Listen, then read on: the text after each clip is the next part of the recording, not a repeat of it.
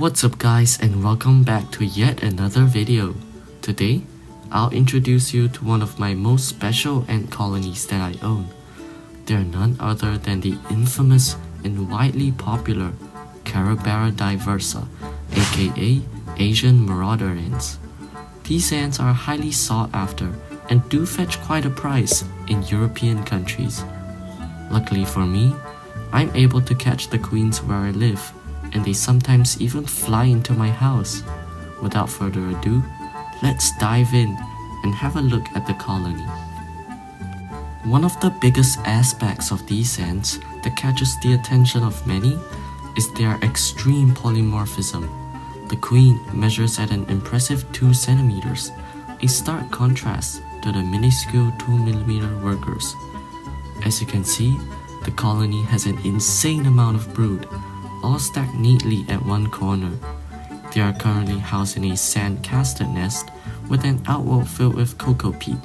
To hydrate the nest, I simply just need to use a syringe to fill the water tower up.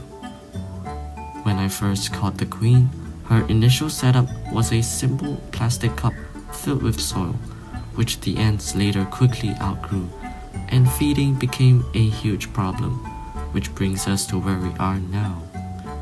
The nest provides an extremely clear view of the ants and their activities, which is a huge plus for me. Despite the fact that it seems like the ants are doing exceptional, there's one strange thing that's happening that I don't quite understand why. See these huge larvae over here? I initially thought they would eventually become super majors, but 2 of them actually hatched into drones, aka male ants.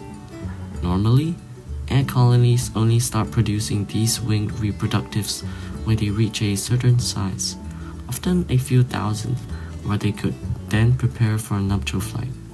For this colony, I'm not quite sure why they produce the drones, as just like the queens, the drones are massive and takes many resources to produce, and they don't really do much in the colony. Anyways, that's really it for today's video. And as a bonus, sit back and enjoy this beautiful footage of the ants.